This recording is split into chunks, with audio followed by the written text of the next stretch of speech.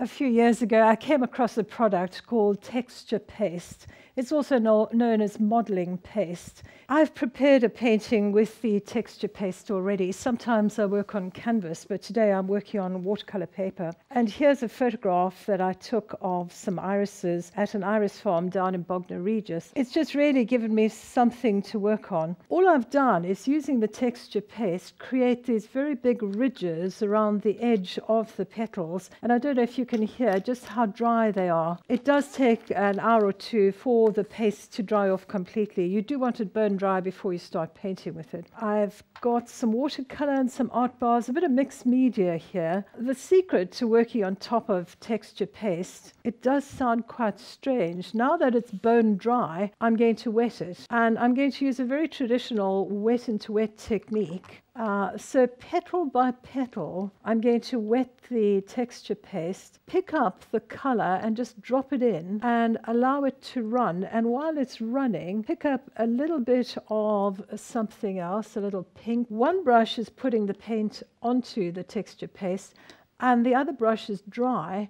And the more you dry off the bottom of the little petal that you're working on, the more the paint above it runs into that surface. So I'm going to work all the vertical petals first, picking up a little bit of paint off an art bar and dropping that in, and then swinging across onto my palette and picking up a bit of crimson paint, which is the watercolor paint, and dropping that in.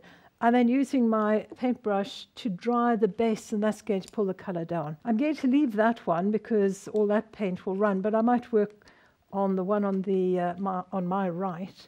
And so wetting that surface, a little bit of this color, touching it, picking up some more color, dropping it in, and allowing it to run.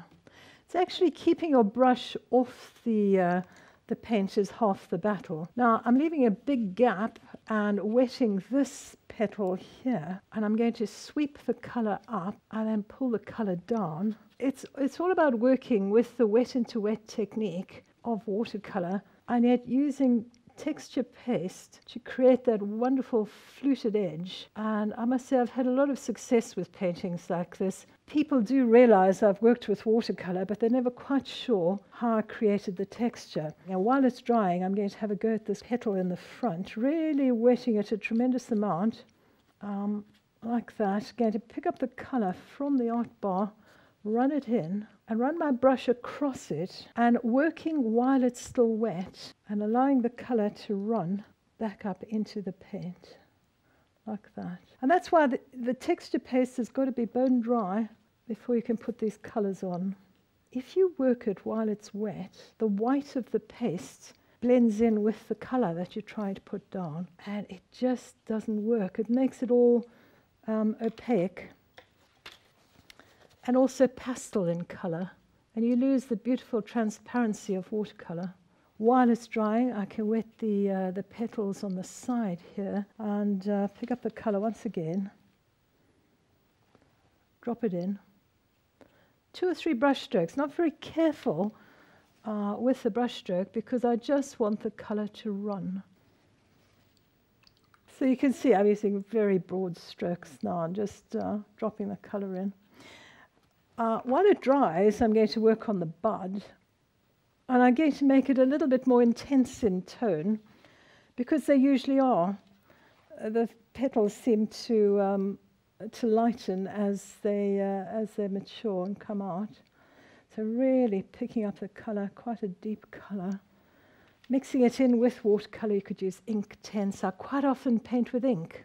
I'm going to change the color slightly and make this one a deep maroony color. I just want to show you what happens when you paint on it when it's dry.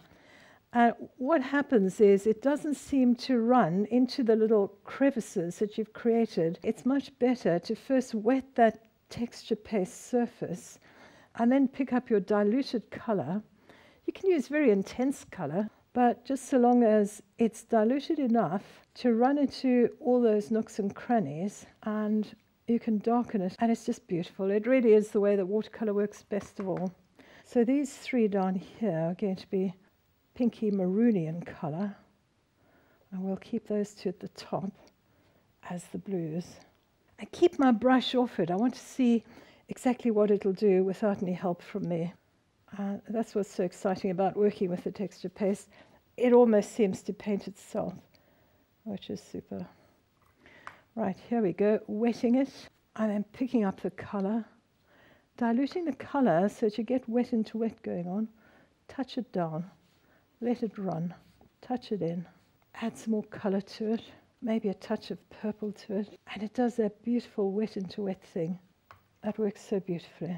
When it's dry, I judge the tones, and I might go back in and add more darker tones here and there. The top has dried off, and so I can now go in and just paint that little bit up at the top that I missed. And the reason I missed it was I didn't want the paint above to run into the paint below. So I wanted that to be completely separated. And so I allowed a gap between them, which I'm now taking out.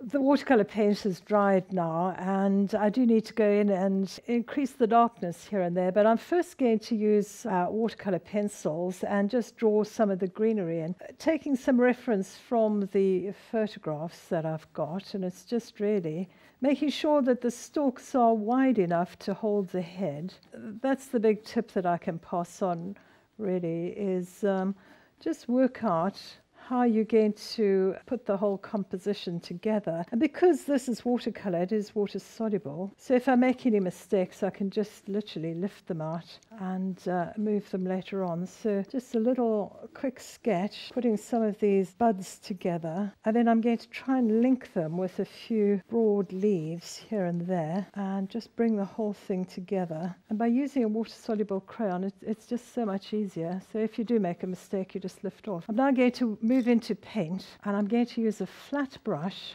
and a little bit of watercolor paint, and I'm diluting some yellow, adding some blue to it, and then I'm going to use that same very wet into wet technique of painting.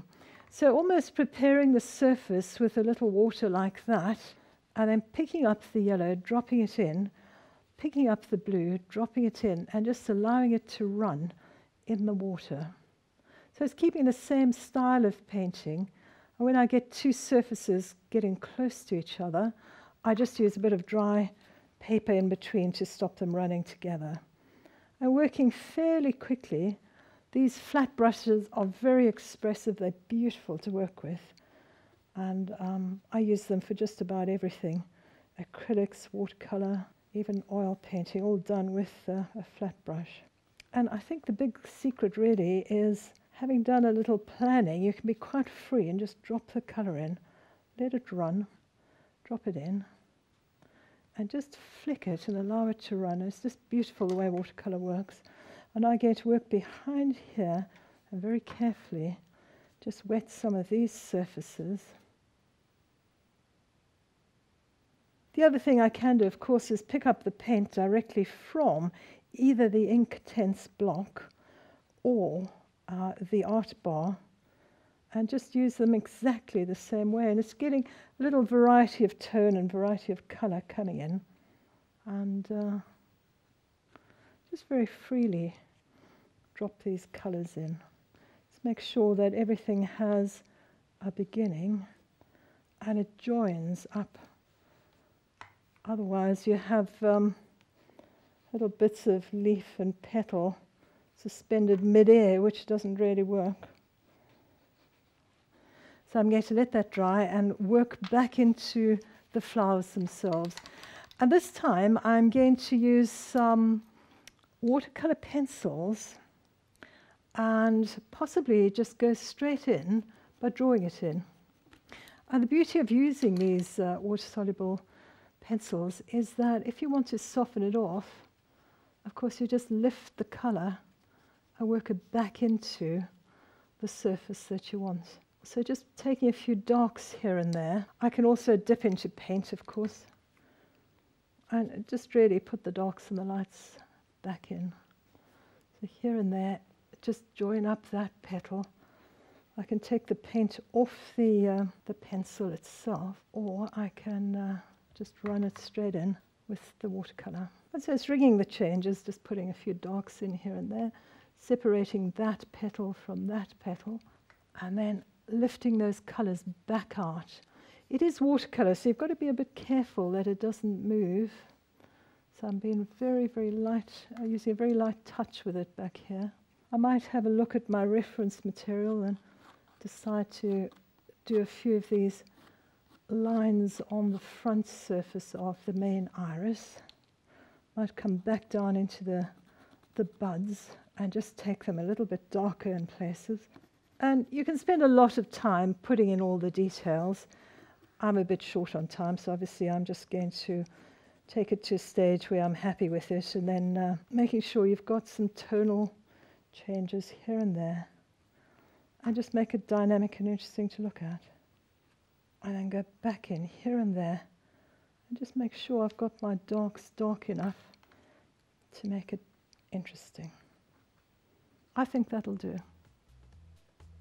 I hope you have a go at all the different techniques that I've shown you. Have a go at with the Artbars and the texture paste and the Inktense, and I'll see you next time.